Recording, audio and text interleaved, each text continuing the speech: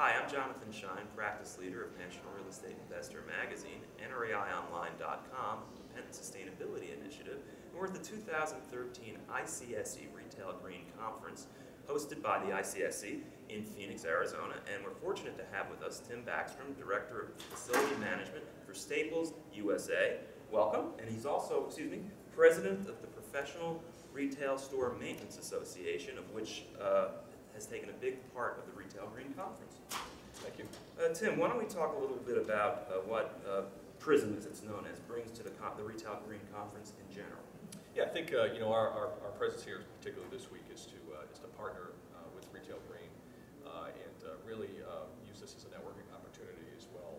Certainly we released a press release on sustainability and best practices, and this very nicely ties into this Retail Green Conference. I understand one of the things that was released this week is an RFP tool for the waste management aspect of your tenants, for your tenants. Maybe you want to talk a little bit about that. Yeah, I mean, I think for many years, RFPs in general, I think, are specific based on the retailer, the format, the language, and so on and so forth. It is great to have a tool like this RFP, particularly for waste management, so that our members can really, have consistent information to deliver to the vendor when bidding out, particular waste management. Well, it's a big PRISM initiative. I'm sure your company is also participating with the RFP process. We participate with an RFP process. Certainly we won't be taking immediate advantage of this tool because we're locked into a contract currently. But certainly when the time comes, this will certainly be a tool that Staples will participate in. Absolutely. And so, what are you gaining other than what the networking aspects? What kind of knowledge are you taking away from Retail Green this year? The sustainable practices how certainly for me personally, how some of these folks that attend the Retail Green Conference, some of them do cross over to facilities management as well.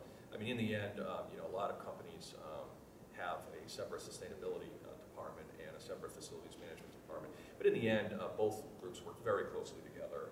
If it's, if one group is scoping out a project, so perhaps some of the folks here this week are looking for scopes for energy savings, for waste pickups, right sizing, things like that.